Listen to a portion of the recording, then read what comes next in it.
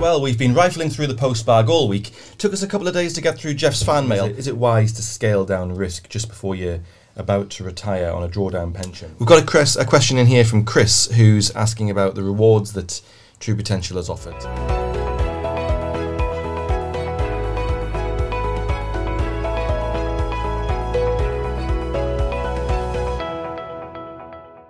Hello everyone, we're back. It's another True Potential Do More With Your Money podcast. This is episode 83 this week. We are cracking on through them, and we've got another cracking one for you today as well. We've been rifling through the postbag all week. Took us a couple of days to get through Jeff's fan mail, but once we did, we found a lot of great questions in there from you, and a great question, of course, needs a great answer. So to help with that, Jeff Caston's in the house this week. Welcome, Jeff. Thank you. Good to see you. He made his debut on the podcast last week. He enjoyed it so much, he's back again. In fact, when I say back, what I really mean is he's never left. He's been sat in the chair all week in a kind of Extinction Rebellion style sit-down protest. He's been refusing to leave. We came in this morning, put the lights on, and there he was. So we've let him stay. It's Neil, twice in a row, Rayner. Good to see you, Neil. Thank you. Welcome back. And speaking of debuts, we do like a debutante on the podcast this week. So our special guest is Muslima. You're very welcome, Muslima. Good to see you. Good to see you. Are you excited for your first podcast? Super excited. Well, in a bit of a True Potential tradition for a debutante on the podcast, it's your first time on the podcast. What else have you done this week for the very first time? Actually, it was my birthday yesterday. Oh, well, happy birthday. I got a Thai massage for the very first time, and it was amazing. So definitely. If we'd known, Jeff would have baked a cake. And well, it's good to see you, and it's good to see all of you. Has everyone had a good? Actually, Neil, I'm not going to ask you what have you done for the first time this week, because that could take us anywhere. But what's the best thing? Especially if we're talking about Thai massages. Well, absolutely right. Yes, yeah, that's a bit of a pastime of yours, that one. What's the best thing you've done this week? The best thing I've done this week is pretty boring actually, but I got a quick 5k time. So yeah, I ran 22 minutes 34 seconds, which is very good for an old man. Is that the fastest time so far? Yes, the fastest time so far. I think it's because I've bought new trainers. That'll be it. So always the new trainers. Are you in training for anything, or are you just? No, unfortunately, I'm not. I was going to do the Great North Run, but I'm actually off because it's my birthday, so I've got a week off. So that's not a great excuse to be. No, it's not.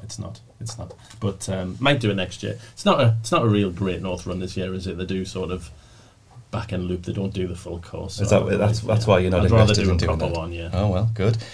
Jeff, we'll come to you in a second for the markets, but how's your week been? Has it been another busy one in investment management? What's been happening? Busy week. A lot happening in investment management as always. Yes.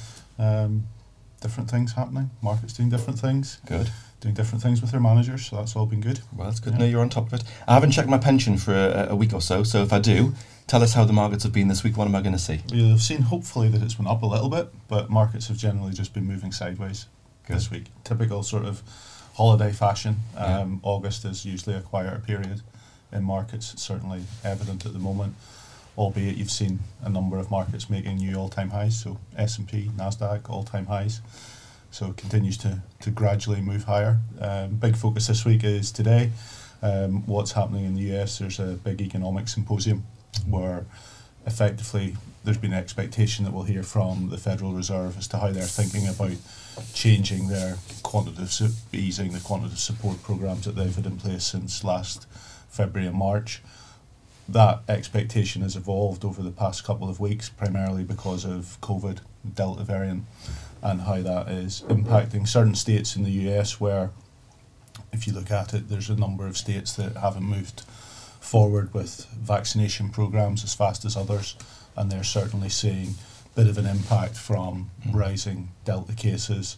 Some areas, if you look at Texas, Florida, etc., quite high rates of infection, and in some of the higher frequency economic data that you can look at, whether it's restaurant bookings, flight data, etc., you can see a bit of a tail off in the recovery trend. So it's a bit of an interesting challenge for Jerome Powell today as to how he either talks about potentially the negatives in terms of what's happening from a slower pace of reopening, if you want to call it that, versus a need to step away from the support programs that they have in place, which are very significant and have you could argue are distorting how the market is behaving. So delicate balancing act for him today, but that's kind of where everybody's really been focusing on.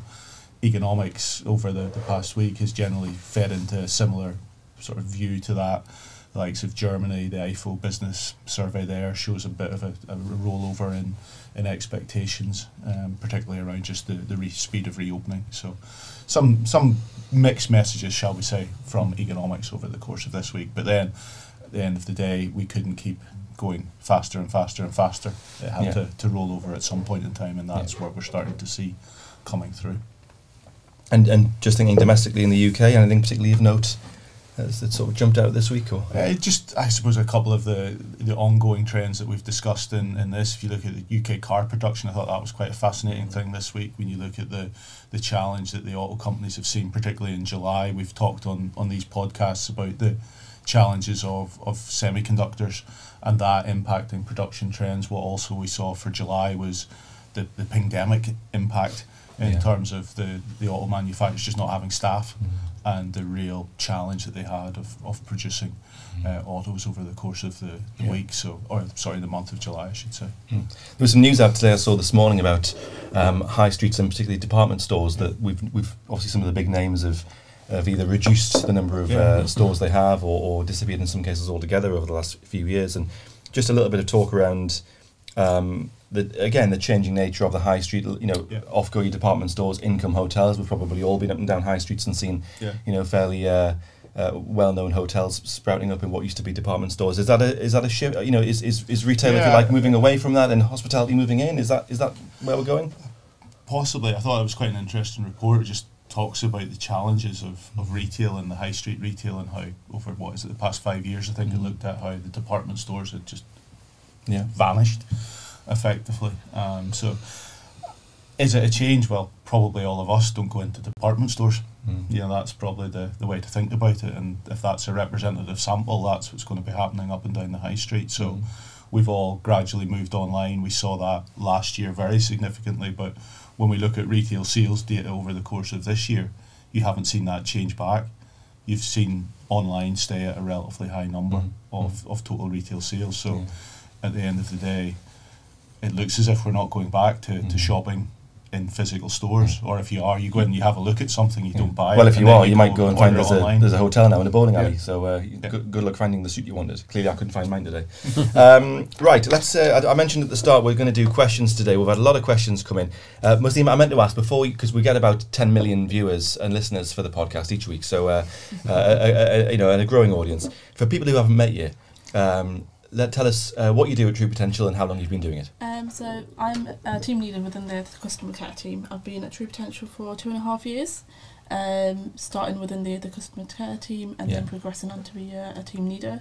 I lead a group of client managers within the team, and we assist clients who are serviced by a head office, as well as wealth management clients. And do you enjoy it? Yeah, I love it. It's great. We might need to cut this bit out depending on what you say, but what's the weirdest question you've ever had?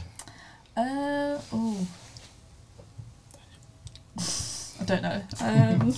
That's a very it's obviously a very good one, Neil. It's obviously a very good one, but a diplomatic response there from Muslima, so thank you for that one. You've saved the podcast.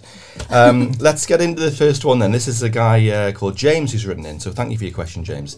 When you log in, James is asking, when you log into your pension accounts, is it possible to see your monthly contributions going in? Obviously, you can see the total value, but can you also see the monthly contributions going certainly, in? Certainly. There is actually a feature on the client site where you can see your transaction history. So if you were to sort of log into your account using your desktop version or an app, you'd simply just select your chosen policy, scroll down to the very bottom and search your transaction history.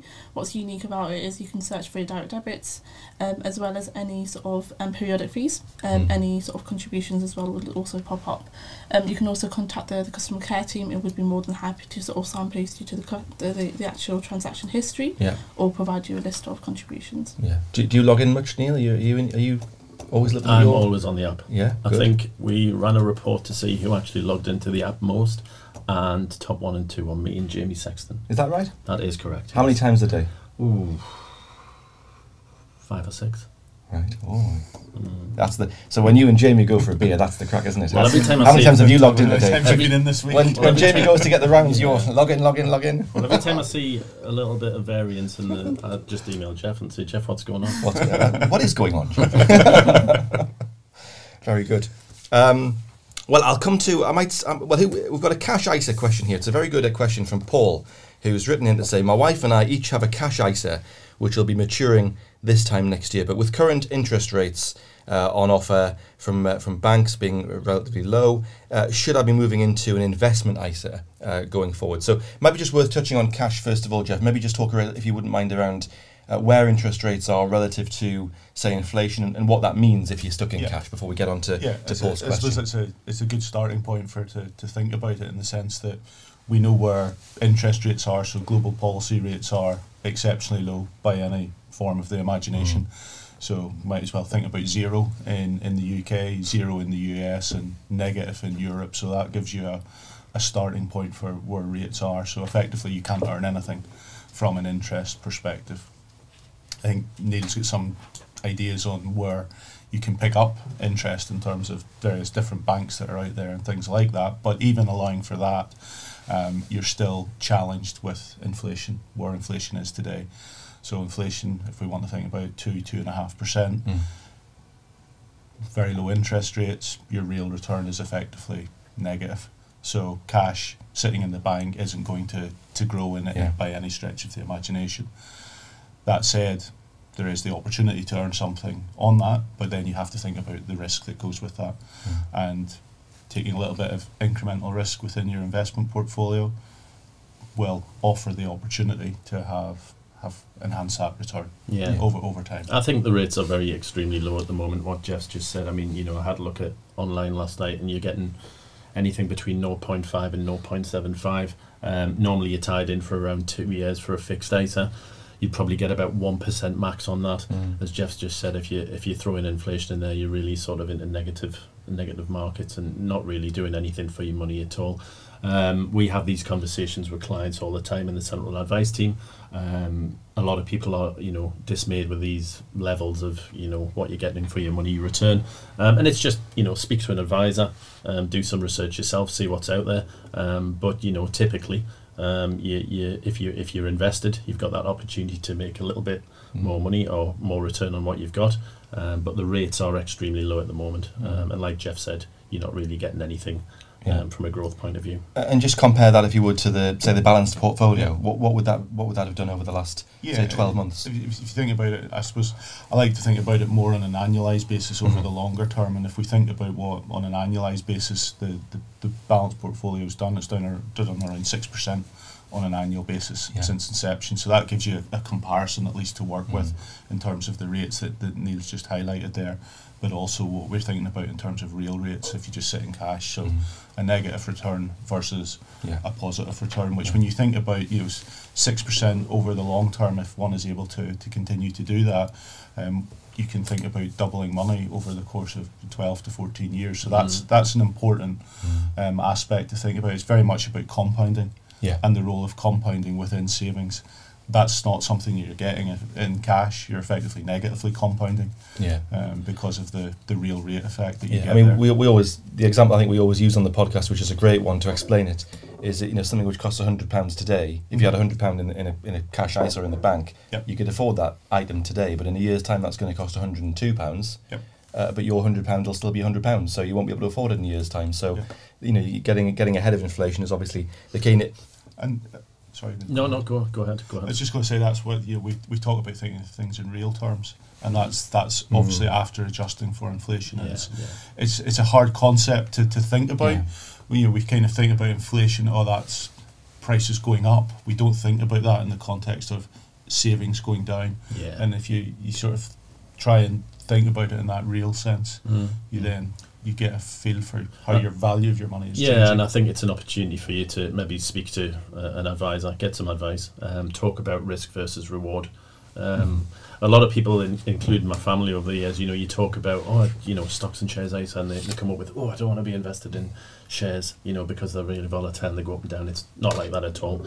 We talk about diversification, we talk about the portfolios, how your money is spread out, and we can have a conversation about risk and reward, and a lot of people after that are in a greater position to make those decisions. I think it's a good point to highlight, in the sense that there is that perception of risk, and that people suddenly think, well, I'm all 100% invested in equities. That's not what we're about at True Potential. It's very much about using the opportunity that's presented by multi-asset. And in that respect, it's no different than people's pension, right? Everyone's got a pension, and their pension is invested, and it's it's exposed to the same risk or balanced risk, as it were. So no different to that. But people wouldn't be fearful of. They just sort of trust that it's okay, and maybe you take this. Do you get questions a lot about this on the phone? Very often. We always recommend that a client would speak to an advisor. If a client were to transfer an investment over, it's very simple. We've got a unique feature on the client site where you can transfer an investment within a matter of minutes, and then we can certainly update you throughout the transfer process. But it is quite a common query we get from the team. Yeah. Well, it links in again with a question we've got from Kevin, who is it's along the same lines. I've got a cash ISA. The interest rate has gone down to 0.01%. I mean, how on earth you spend 0.01% anyway? I've got no idea. But what would you suggest I do to give me a better return for my money? I mean, maybe it's that point about speaking to an advisor. If you like to get the overall view, because maybe you should look at your investments or your wealth in the round. Yeah. But certainly, if you're getting 0.01%, I mean, I should say, by the way, people do need a little bit of access to quick cash you can get your hands on if the boiler breaks or whatever, fair enough. But when you're getting that level of interest, a rainy day fund is one thing, but if you're serious about growing your money, you're not going to do it on 0.01%. And I suppose that's the starting point, isn't it? It's going and getting advice, looking at your whole situation, and then planning around that, because we all need a cash pot sitting somewhere for the rainy day fund when as you say, the boiler goes or something goes wrong. But advice has to be the starting point. And if clients want to make those own decisions to invest themselves, you can go onto TP Investor site. There's a lot of information on there where you can about the portfolios. It asks you about, do you have an emergency fund? It asks you all these questions. But Muslima's quite right. If there's queries that come in from a customer care point of view, they come up to the advisor and say, would you like to speak to an advisor? Yes, I would. And we take them through the diversification. We take them through risk and reward and also what they've got, and recommend, as Jeff has quite rightly said, have that emergency fund, that one for if the boiler breaks or if there's something to do with the roof or what have you. But have that money safe, and then what else have you got that you wish to invest? But them rates are very low at the moment. You're looking at 1% if you could get 1%. If you can get, which might well be on like an introductory rate or something, which maybe not even for the long term. They're normally fixed in. If you want an easy access, you're probably looking at something about 0.5, 0.6. Which again, if you throw an inflation in there, it's very negative. Yeah, I think going back to the app, Muslima as well. Within the app, you can see, of course, what your goal is, where you want to get to, whether it's for a purchase or just some other idea you've got, and you can see if you're on track. And then when you look at the effect, as Jeff was saying, of the compound interest and those little small amounts, the effect it can have on closing your gap. You're never going to close a gap on these kind of cash rates, but I think maybe that's a good visual representation of the value investing that people can see when they log into the app. They can see whether they're on course and the difference little contributions make now and again. Yeah, certainly. What's great about the team is we do have a unique team that offered client site demonstrations. So if at any time you've got any questions about the app, any sort of the graphs or any features, feel free to sort of give us a call. We'd be more than happy to sort of offer a tailored demonstration over a screen share where you can see a member of the team on camera, feel a bit more comfortable, and it would be a lot more personal to whoever needs it. And people can get in touch just through the app. Certainly. They can just click and drop you a message or use the web chat option or give us a call. We'd be more than happy to. Brilliant. Good to know.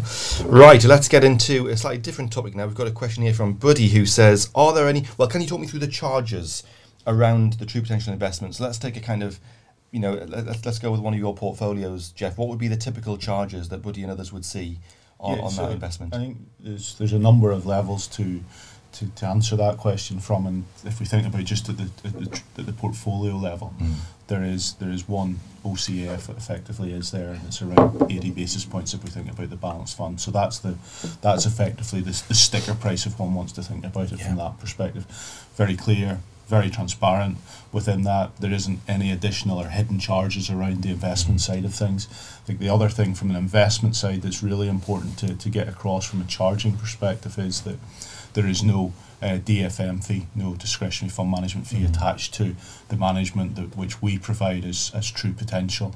and that's a differentiator relative to a large number of our competitors. Yeah. Now then, we can get into thinking about what are the other charges that one might see, but that's related to the platform, it's related to advice.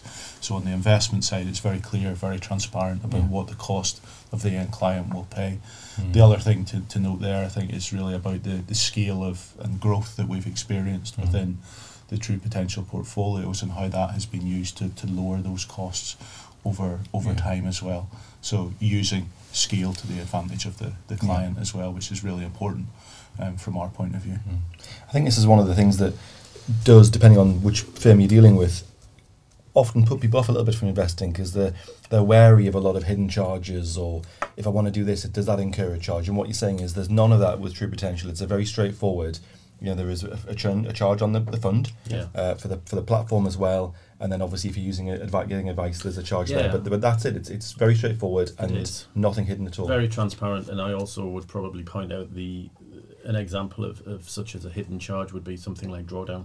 Where ours is, we don't charge for that, but a lot of SIP providers or a lot of personal pension providers do, and they are hidden charges, not really highlighted. When people come to take their income, there is that drawdown charge, which we typically don't charge.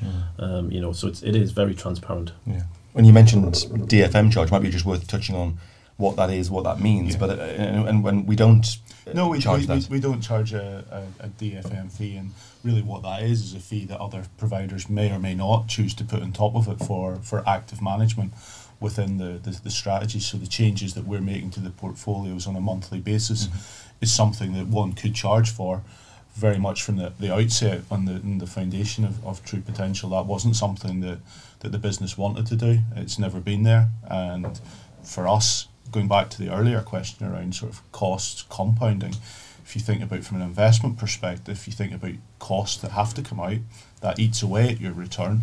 So for any incremental cost that you don't have, it's a positive. If we look at sort of the marketplace and think about where that DFM charge could be anything between 80 basis points, 120 basis points. Compound that up over time, that's quite a material erosion into your value creation. So clear, we don't charge it, others do charge it, but it's very much our ethos to be very simple in terms and very open in terms of those charging structures out there. And as Neil said, there's no drawdown charge. The pension wrapper charge as well, there's not one of that either, and that's an important thing for people to be aware of. Yeah. Let's get a question from Alan then, so because it links in with pensions and with drawdown that you mentioned, Neil.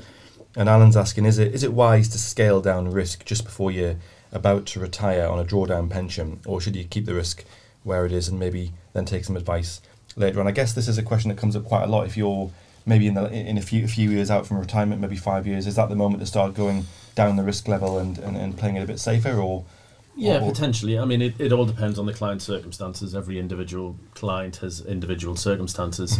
Typically, what pensions have done over the years, they've typically gone, 5 years before retirement into some sort of lifestyle fund, where they lower the risk, maybe from an equity point of view. And that has been because the client has reached or is reaching that retirement age. It's all about having a conversation with your advisor, seeing what portfolio you're in at the moment, seeing maybe reassessing your attitude to risk, which we typically do on an annual basis with clients, and seeing where they are, seeing if they've got any other investments. But yeah, it can be a personal conversation, and it's all related to the client's circumstances. They may say, well, I don't want to actually retire then, I've decided I want to work another couple of years. Okay, well, we'll annually review that. And it is beneficial for clients, but typically, as probably you do move towards retirement, you would probably think, let's have a look at what portfolio I might want to reduce that risk as I'm approaching retirement. Yeah. It's probably also important to think about other sources of income that one could use because of the protection that effectively a pension has, and whether you want to use other sources or other pots of money as you're getting to that stage before thinking about touching even the pension. Because I think one of the things that we all tend to forget is people are living longer, and your pension is going to have to look after you for a lot longer. And if you think about life expectancy, you're probably into 82, 85 for male, female in the UK. That's a long time if you decide to start retiring at 55. So your pot does need to grow. It's just the rate that it maybe needs to grow changes. There's probably an education piece, Jeff, around being in the right risk category at the very start as well, because if you almost you get to the point where you're thinking about going down the risk level, but you're already in at a fairly low level, you've not got far to go. But when you're in your 20s and early 30s or whatever, you might want to be taking a bit more risk if it's you've got 30 years till you're going to need that pension. It's all about your tolerance for risk and your willingness and ability to take some risk to compound at a faster rate, hopefully. And that will change as circumstance changes. But it's, again, back to that concept that starting to save early, starting to use the power of compounding to help you certainly gives you a better decision when you come to that point to decide, what am I going to do with my pension as I approach retirement? And I think to your point, Neil, as well, is just getting some advice early on to explain what all this means, because risk is it's a concept that, as you say, people have maybe preconceptions of it, but having someone explain what it all means and what it all means, not just much today, but what it means over 20, 30 years, that's quite an important part of the conversation. It is, and we do get a lot of comments back and compliments back to say that when they've had, or clients have had chats with their advisors, they understand a hell of a lot more, because what they thought happened or what they thought they were invested in is sometimes totally different from what they are invested in. And the shares example was a great example of we don't invest 100% in those equities. Okay, well, it's spread out. But yeah, I mean, clients who we typically get a lot of calls coming in customer care, people who are approaching retirement and say, I'm in this portfolio, can I have a review please? I want to look at what I'm in and what I'm invested in. And also my circumstances have changed. Can I speak to an advisor? And it comes up quite a lot, risk on the calls and stuff? Certainly, sometimes in cases it tends to be 6 months to a year before they want to start drawing down, but we do get them throughout the year as well. I think the other thing is when we talk about risk, we kind of perceive it in the negative. It's all about the downside, whereas risk could also be equated with opportunity. And you're giving yourself the opportunity to earn a return that will be useful in your retirement. And that's, I think, the other mindset, I suppose, that we have to think about. Opportunity as opposed to the negative that comes with risk, or often comes with people's association with risk. Let's move on to Andrew's question. He's got an ISA allowance story. Might be one for you, Muslima. This Andrew says, at the start of the tax year, I put my tax-free allowance into my ISA, and then I immediately start saving over the next 12 months. Can I transfer this into my ISA at the start of the tax year? Yes, certainly. So with the allowance, you've got the options again to speak to an advisor if you would like to use your sort of general investment account as well to use your ISA allowance. We've got a unique feature again on the client side where you can use sort of the feature to transfer over your remaining allowance, or the full £20,000, or you can just simply impulse save into the investment. It typically takes between sort of 3 and 5 days to add funds, and it's a very quick option. If you've got your card details saved, it only takes a matter of minutes to fill that. And I think if you've filled up your ISA allowance for a year and you save an additional amount, you can ISA up that amount on the year after and put that in your next year's allowance. So in practical terms, so the ISA allowance obviously £20,000 each year, so you would use that allowance, let's say, and then you could save it in like a general investment account that you were saying. You could do that on a regular basis, monthly or whatever suits, and at the end of the year when your ISA allowance refreshes, you can pull that across. What you do is you'd almost put the ISA umbrella over that other amount, and that would again would use your allowance for that year. We've got some smart investors with these questions, haven't we? There, I think it's all good stuff. I like it. Right, Neil, I'm going to stick with you for Ian's question because it's all about pension tax relief. I know it's one of your favourite topics. Oh, I love it. You do like a bit of tax relief, don't you, when you can get your hands on it? So Ian says, I have a pension investment and I've already taken my tax-free lump sum. I'm currently still working, so is there any point still investing in my pension pot? Yes, it does depend, actually. I mean, you've got a couple of allowances there. You've got... if you've taken your tax-free lump sum, say you've taken your full 25%, but you're not currently taking an income from that pension, you can still contribute up to 100% of your salary, or £40,000 into that. If you've taken an income from that pension, because of the new flexible arrangements now, you're still reduced to the money purchase annual allowance, which is £4,000.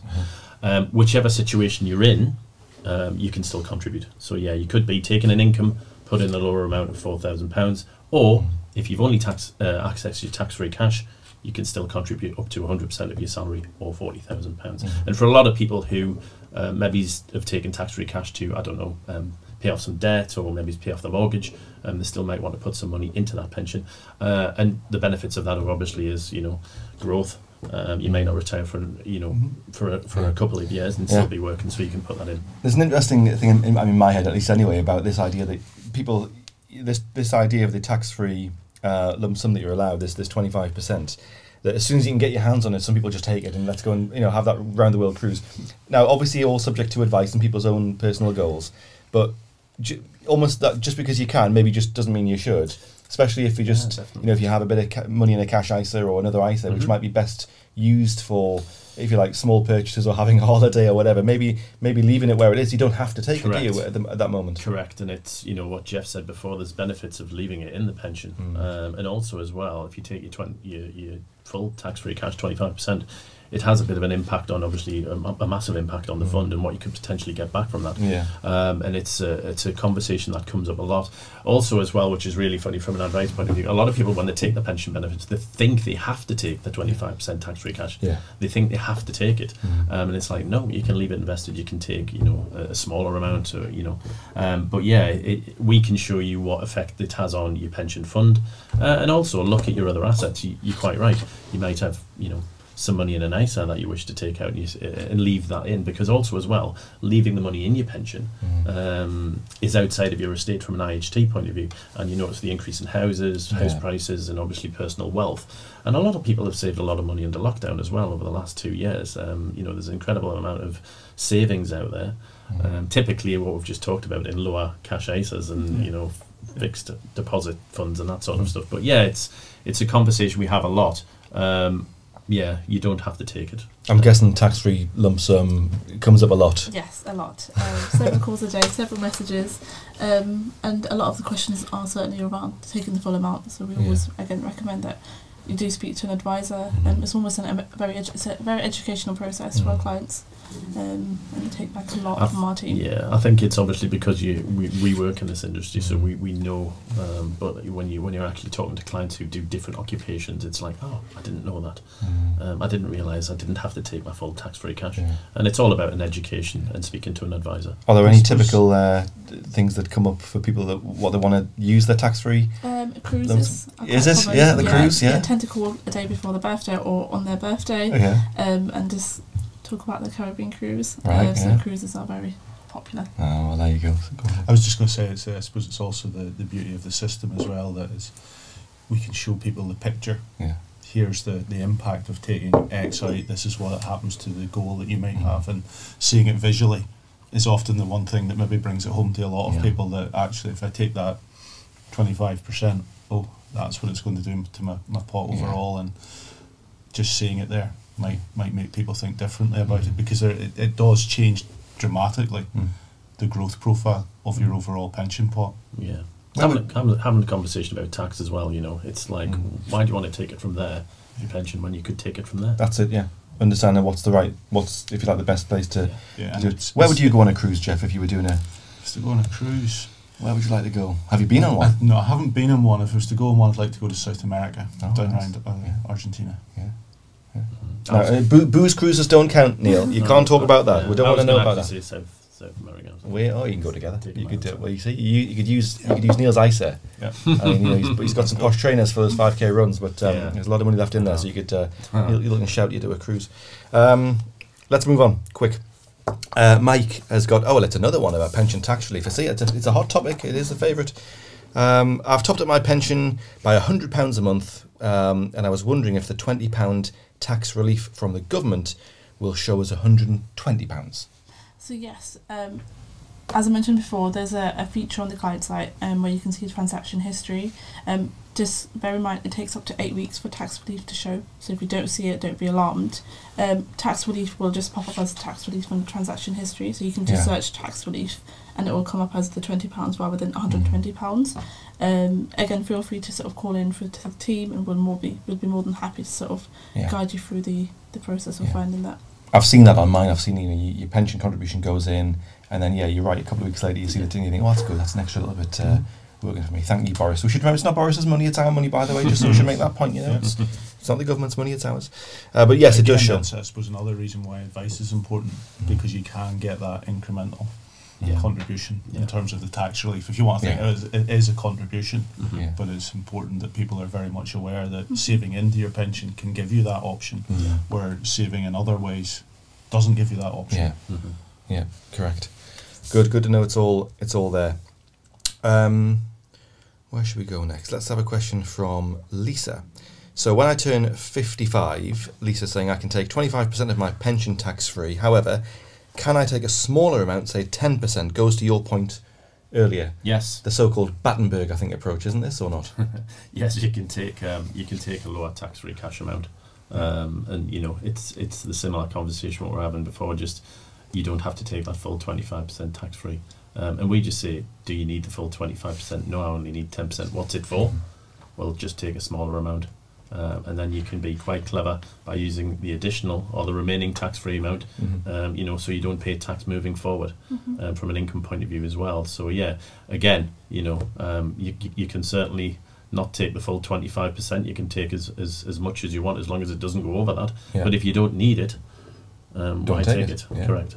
So 10%, and then Lisa's saying perhaps another 15% later, as long as I don't go over the 25. Yep. And Lisa's also saying, can I also leave it as late as when I'm 65 to take any of it? Can you actually leave it later than that? Is there any time limit on when you can use it? Yeah, I mean, you can access it when you know. The benefits of doing that as leaving it later is obviously it's remaining within that portfolio and it's growing. So if you don't require it, you know, it's going to achieve the extra growth in that time. We've got a question in here from Chris, who's asking about the rewards that True Potential has offered, and maybe just explain, if you wouldn't mind, Muslima, what we mean by rewards for people who perhaps aren't aware of it. So it's a feature that's available on the support app for sort of those who have a workplace pension or those who have opened an investment directly with True Potential. It's a feature that launched earlier on in the year, and it's available to a large number of clients, where you can sort of get cash back for some great retailers. I've used it myself and it's great. On an average, it takes about 3 months to see sort of your rewards. That's purely due to sort of the merchant taking up to 3 months. It can be quite a while due to sort of, you know, merchants going over the refund process. But once you do see it, you can select your sort of True Potential investments and choose to sort of invest the money into straight. There's quite a few retailers on there. So as an example, I think ASOS is on there as well. A lot of online shopping. So if you go through the investor app, click which retailer you want, and then obviously, as Muslima said, that cashback's going to come back into your account. Yeah, I've heard that Just Eat is a popular one. I know it's on there. I've heard that it's exceedingly popular with Jeff.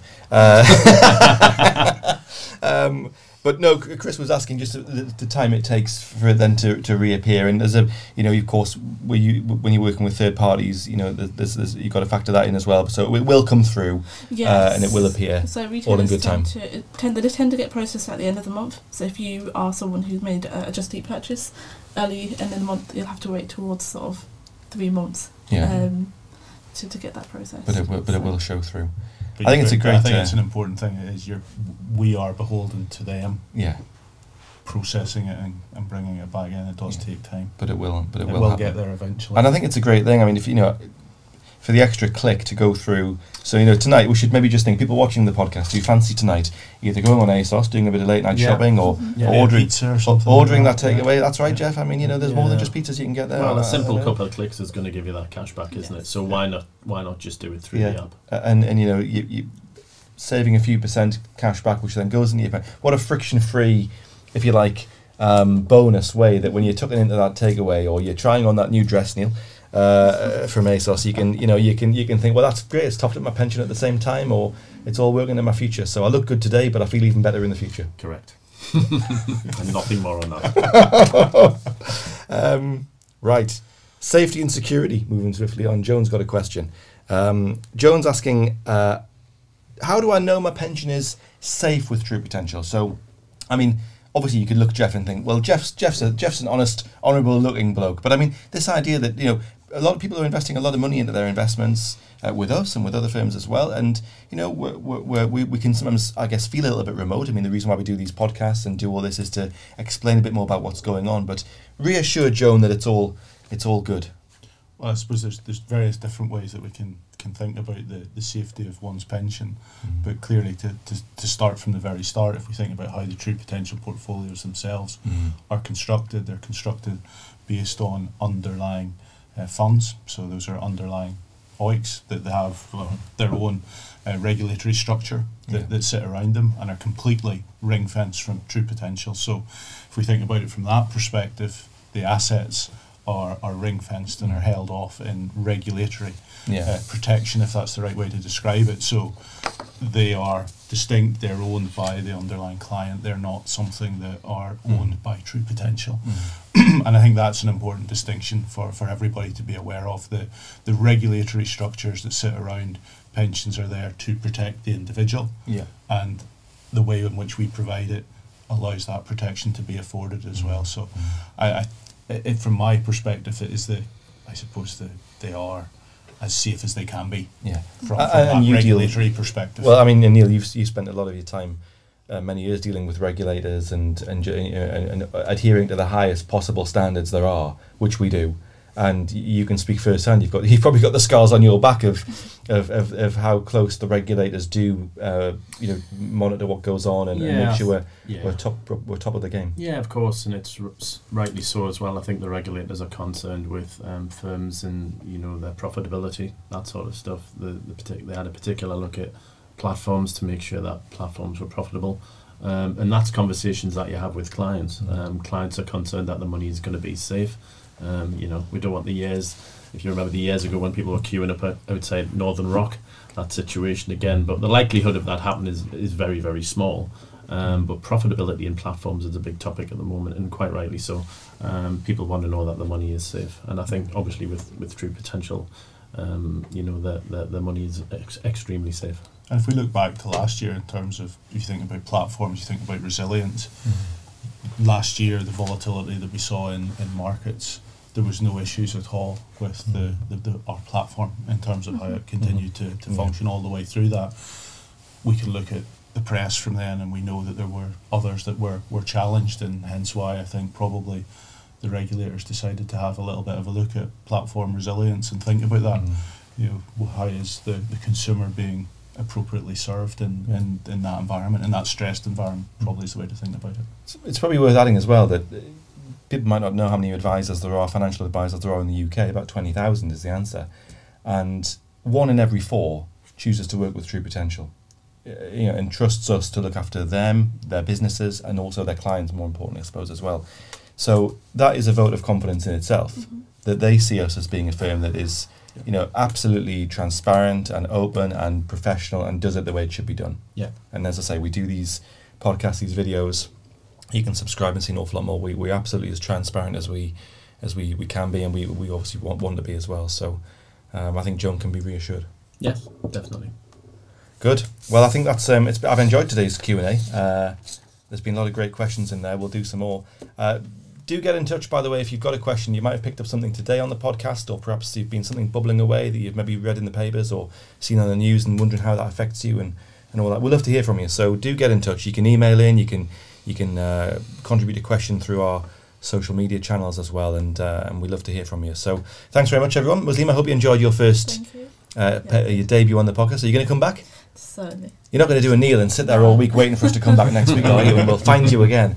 But it's been good to have you on. Neil, are you going to make it 3 in a row, Hadrick? Hopefully, yes. Apparently we were having a discussion last night with Jamie Sexton, and he says, thanks for standing in for me.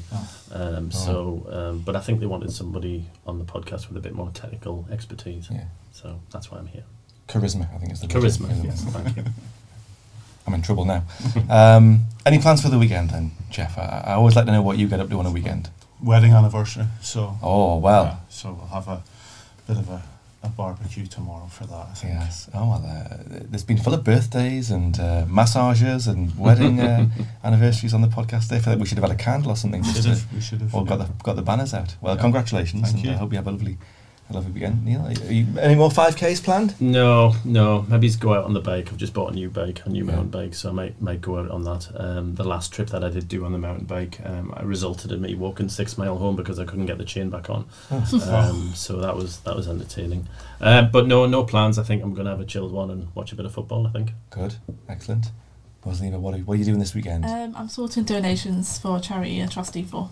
Very good. So Afghan refugees who are coming to England. Yes. So that's my weekend. Brilliant. So Oh well, that's sorted. good. That's a nice thing to end on. Well, Yeah. well done with that one. Great. Well, look, we'll wrap it up. So thanks very much to Neil, Muslima, Jeff. Thanks very much for your contributions as well today.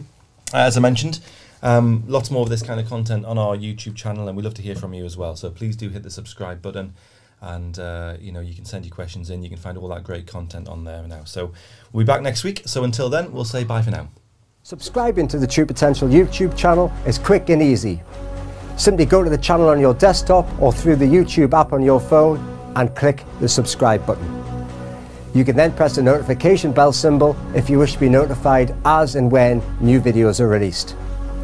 Doing this is a great way to keep yourself updated with market developments and personal finance insights. Thank you to everyone who has subscribed, and we look forward to continuing to help you do more with your money.